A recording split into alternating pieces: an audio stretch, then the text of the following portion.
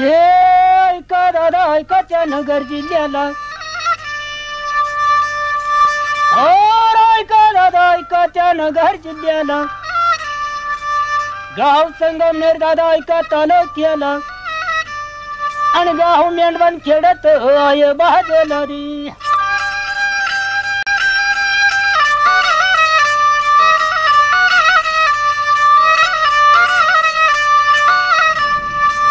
ये गाव मेंढवन खेडत आहे बाजूला नाही चारा दादा तो ऐका Lakshmi. This is just one of the many villages in Maharashtra which waits for a tanker for its daily supply of water, that most necessary yet most rapidly dwindling resource. Moreover, there are other areas where this source of water is unavailable. 1987 सालाला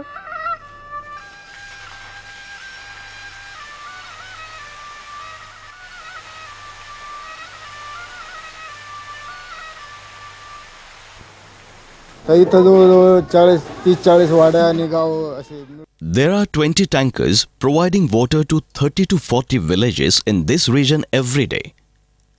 In Ahmednagar district alone, there are 300 to 350 water tankers. The situation is very bad here. This year, it was the worst ever. People are in great despair. In fact, we don't even know where to get the water from. And yet, there are people with memories of a very different past. When I was young, there was a dense forest here. People could not even walk through them. But eventually they destroyed the forests completely, and especially since the drought of 1972, they are suffering very hard time. 3 years of severe drought compelled the people to cut down trees, make charcoal and sell it in the market to survive whichever way they could. Due to repeated failure of rains and continued drought, the wells started getting dry. So the rich, those who had the money, could afford to dig wells by spudding bore wells and bringing water from deep underground. The poor had no money and they could dig no wells, so they had no access to water. While wells become deeper and deeper, hand pumps become mere playthings for children. I am digging this well to irrigate my field. We have to dig at least 40 feet to get water. I will cultivate here wheat, sugarcane and sorghum. Due to repeated drought, people began to overexploit their land resources in order to earn a living. They began to cut the trees and began to cultivate their lands intensively. This led to overexploitation, depletion of land resources. This gradually led to the land becoming a desert. As a result of this, the income from the fields started going down and the land could no longer sustain such a large number of people. And people had to look out for an alternative source of income and livelihood. So people had to migrate and they left their villages for the towns and cities. The education of the children suffers and the living conditions are horrific, in fact almost inhuman, but there is hardly any alternative. A degraded environment means an impoverished people, poor people. This was once land covered by forest, but relentless exploitation of land resources along with adverse natural conditions like the massive 1972 drought, have left this land increasingly eroded, denuded and desertified, making the very survival of the people of this land difficult.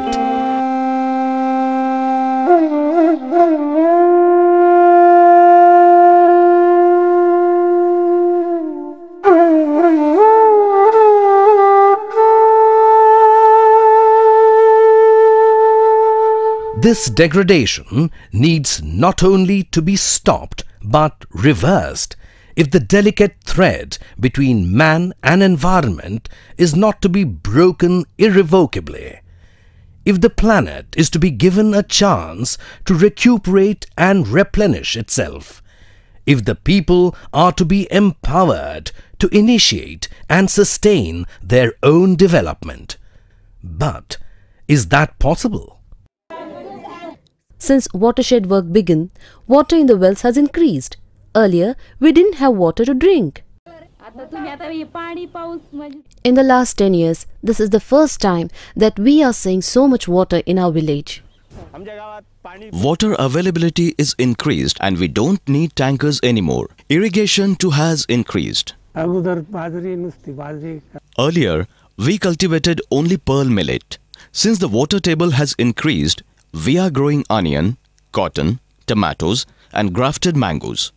All this has been made possible by watershed development. Now there is sufficient water, not only for drinking, but also for irrigation. In fact, Mendwan, which never had water in summer, is now supplying drinking water to the neighboring villages.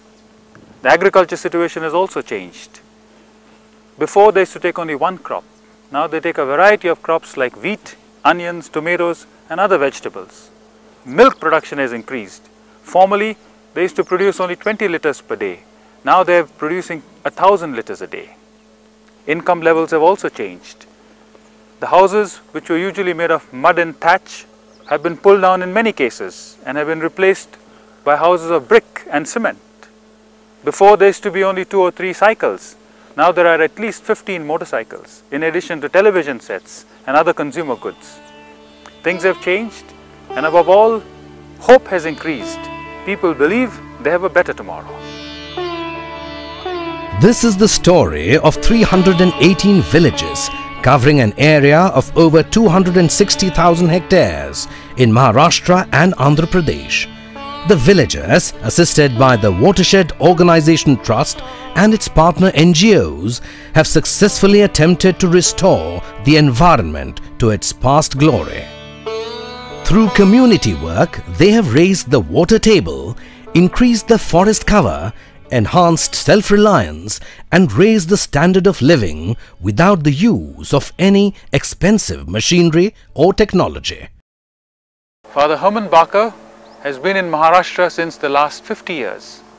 He is to help farmers dig wells, sink bore wells, build lift irrigation schemes and other such water harvesting structures. The focus was on extracting water from every available source. However, due to frequent droughts, the groundwater tables had started declining alarmingly and the wells had started getting dry. He began to realize that unless one recharged the sources of water itself, namely unless one recharged the wells, recharged the groundwater aquifers, recharged and revitalized streams and rivers, there wouldn't be much water left around for long. He hit upon the idea of doing watershed development to trap and harvest rainwater on a ridge to valley basis in order to make water available year-round to all the people living in a particular area. This simple idea gave birth to the quiet revolution taking place in the villages in Maharashtra and Andhra Pradesh. Watershed development is the treatment of the entire catchment area around the village to ensure conservation and regeneration of all its natural resources, especially water. In 1989, Father Barker began motivating people to undertake watershed development. He took them to a village in the Aurangabad district which had successfully implemented a watershed project. When we visited the Mura Dam together with Social Center, a voluntary agency, we were very impressed with the prosperity there. And some amongst us began to say, why don't we sell our dry lands and purchase 2 or 3 acres of irrigated lands here? What a good time these people are having. And then I asked myself, how is it that these people are so fortunate? And where did this water come from? Is it because the rain fell directly into the dam? No. In fact, the rainwater flowed from the whole catchment into the reservoir. And that's when we realized that if we too harvested the rainwater in our catchment, we too could become prosperous. And that is when the watershed development project really took off in our village. Watershed development must be done from a ridge to valley basis. Right from the top, you dig continuous contour trenches. As you come lower, on wastelands you dig continuous contour bunds. On farmlands, you erect farm bunds. Along the drainage line on the rivers, right from the top, you do gully plugs. As you come lower down, nullabunds, gabion structures and check dams. The idea is to control soil erosion and to control the flow of gushing water. Water that is running, we try to make it walk. Walking water, we stop. Stopped water, we try to force it underground. The idea is to trap and harvest and store rainwater wherever it falls within the area itself. Since the speed of rainwater is controlled and the soil is not washed away, the rivers do not get flooded or silted. Thus, watershed development is an answer to two problems, that of drought and that of flooding. Earlier efforts of watershed development concentrated merely on water harvesting structures and ignored treating the watershed as a whole. This led to soil erosion and therefore siltation of the structure. Sand and silt come with the water flow and collect in the reservoir. This reduces their storage capacity. Such big structures without other soil conservation measures and land treatment become useless. No, we cannot construct check dams without first treating the upper catchment. Even we never did that. First, from the top, we take continuous contour trenches. Then lower down, we construct continuous contour bunds and then gabions and finally check dams. After constructing the continuous contour trenches, that is CCTs, we refill them and plant trees and various types of grasses in them. Where there are gullies, we construct gully plugs which stop the soil and allow water to pass. Earlier, the various government departments, namely the Forest Department, Department of Soil Conservation and Department of Social Forestry, would largely work in isolation, hardly involving either the local people or even each other. As a result of this, people were not able to benefit to the fullest extent possible from the various activities and measures undertaken. What Father Barker did was to change this way of functioning. He contacted all the departments and brought them together with the local political establishment so that a consensus could be evolved as to what is to be done, by whom, when and how in regard to treating a particular watershed. As a result of this, the people benefited greatly because treatments were undertaken in a comprehensive, integrated and concerted fashion. The Forest Department now works in tandem with the Village Forest Protection Committee, with whom a MOU has been signed. The benefits of the forest now accrue to the villagers, for which they undertake the responsibility of protecting and maintaining the forest. This pattern of functioning has now been called the Sangamner pattern, because that is where it originated. And it is now being replicated in various districts of Maharashtra in regard to watershed development. While there have been other schemes of poverty alleviation through environmental regeneration, this has been the first large-scale approach where people were not mere beneficiaries but actual owners and implementers of the project. They helped themselves by regenerating the environment they lived in. Watershed development can only succeed if people are fully involved, and there is absolutely no alternative to watershed development. Without cooperation of the entire village, this work cannot be done. Just 4 to 5 people cannot do it. Now all the people are cooperating and the oneness of the people creates the watershed, and the watershed by itself again gives the people a sense of unity. In the beginning, people feared that this work would lead them into debt. But when it came to our notice, we explained to them that there was no loan or any sort of things involved in this. In fact, if we come together and work together, we will all stand to benefit. Specialists like engineers are not necessarily needed for watershed development. Even villagers with some training can do this work. For example, marking of contour lines with hydromarker. People's participation can become a mere slogan if it does not empower people with the authority, resources, and most of all, the ownership of the developmental project. And that is where self-help groups and the Village Watershed Committee comes in. Elected by the villagers, it has representation from women, landless and lower caste members of the village. The Village Watershed Committee, that is the VWC, is in charge of the planning, implementation, management of resources including finance, manpower and maintenance of the project. झाडे जनावरांमुळे बरेच नुकसान केले असू बैल सुटल्यावर आम्ही बैल माझी CCTV खाली नाही त्याची सीसीटीव्ही काय खाल्ली कोणाची तिकडे डायरेक्ट कसा गेला मला गोड सुटले माझी गोड त्याच्यावर आम्ही जमीन बांधते बी नाही मग ठीक आहे आपण काय करू बैल सुटलाय तिथे जाणार त्याचा पंचनामा करणार रीतसर आता हे अर्ज आलेत ना माझ्या काय आम्ही हे जाणार त्या ठिकाणी आपण दंड मला करावा लागेल पण दंड भरायला काय हरकत नाही आपण जरी खाली असेल दंड भरायला काय हरकत नाही वनीकरणामध्ये झाड Ever since we have put a fine on free grazing in the treated areas, nobody leaves their cattle free or cut the trees anymore.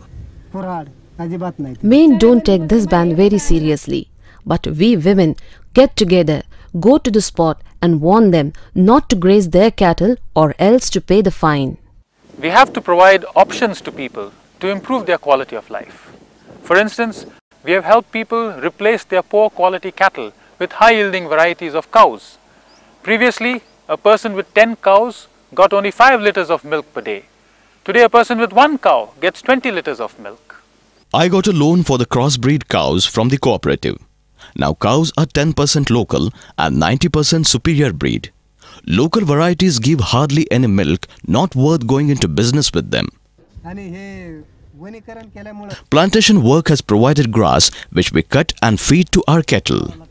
Once the VWC and its subcommittees impose a ban on grazing and cutting trees to prevent soil erosion, they also ensure equitable Shramadhan, that is, voluntary labour, equal to 20% of the unskilled labour cost of the project.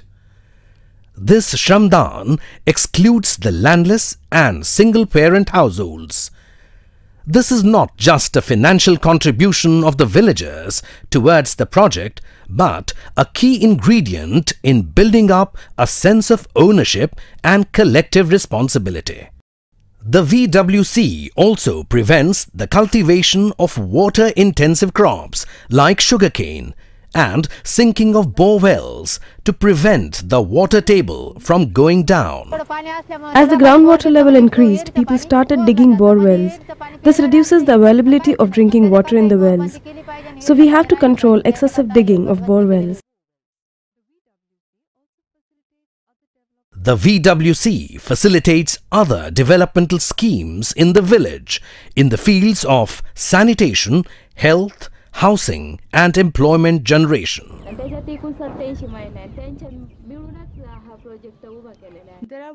There are 187 women in this poultry project that we have started 3 months back.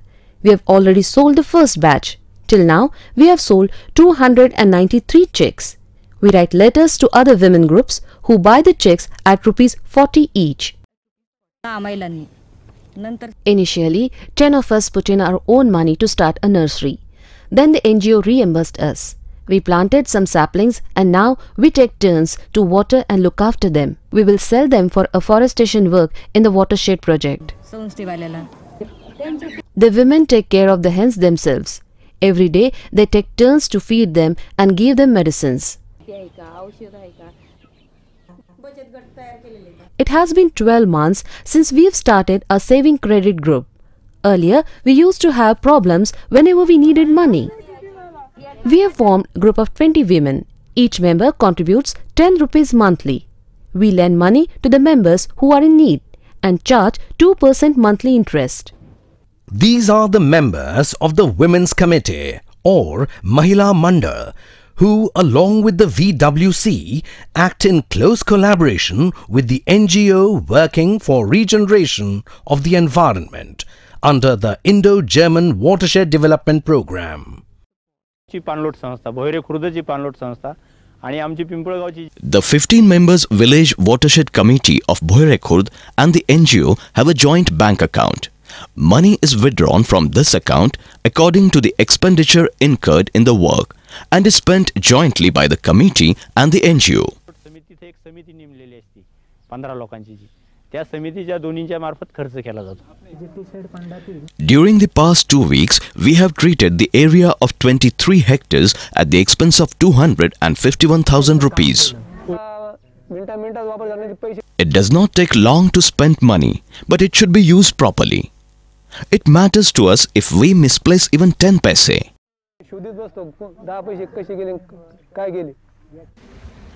Perhaps it won't surprise anyone now that the people of Pimpergaon have started their own NGO to implement watershed programs in the nearby villages.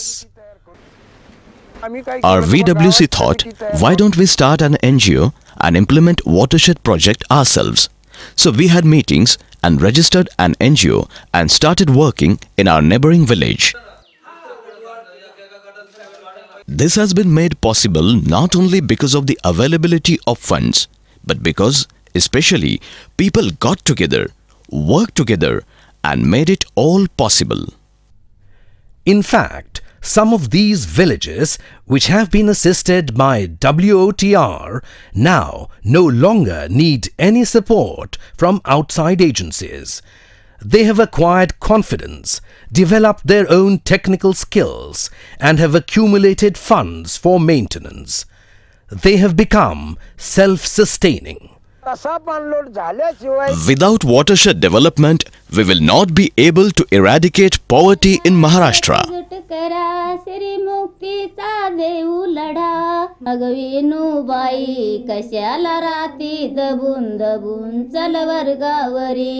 चुलीच्या दावणीला अडकोनी जीवनाला बंधन घालोनी चुलीच्या दावणीला अडकोनी जीवनाला बंधन घालोनी अग वेणूबाई कशाला राहते दबून दबून जलवर गावरी वेणूबाई कशाला राहते दबून दबून जलवर गावरी